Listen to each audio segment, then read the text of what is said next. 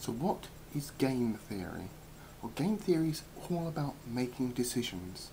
Basically about working out what is in the best action in a game by paying attention to what's in the best interests of your opponent in the game, and basing your strategy upon predicting what they're most likely to do to achieve those best interests. The logic used in game theory can then be applied to real-world events, from business decisions to economic policy, biology and computer science. And game theory entered into popular culture through the work of Nash, portrayed in the film A Beautiful Mind. But like many things in science, many people have worked on it over the years, rather than it being the creation of just a single individual.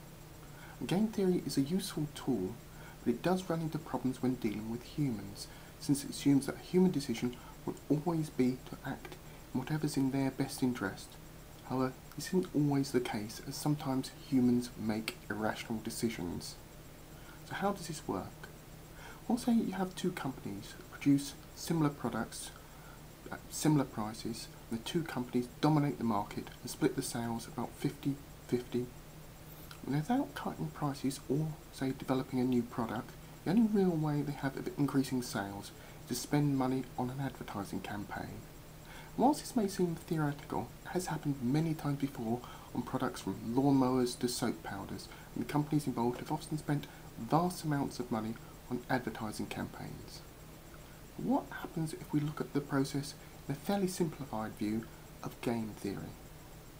Well, if two companies, A and B, both make 5 million in normal year profits without advertising, what will happen if they advertise? Say company A spends 2 million on advertising and company B spends nothing on advertising. Company A will make an extra 3 million in profits from increased sales, and company B will lose 3 million in profits, with the result in the end of 1 year, company A will now make 6 million, not 8 because they had to spend 2 million on the advertising, and company B makes 2 million. Reversing the situation gets the same result just for the different companies. Next we'll have a look at what happens if both companies advertise. They both spend 2 million on advertising. Because neither side now has an advantage, both now make 3 million a year, the 5 million original profit minus 2 million advertising spend. Now, what happens if neither company spends money on advertising? In this case, both get to keep the 5 million in profit.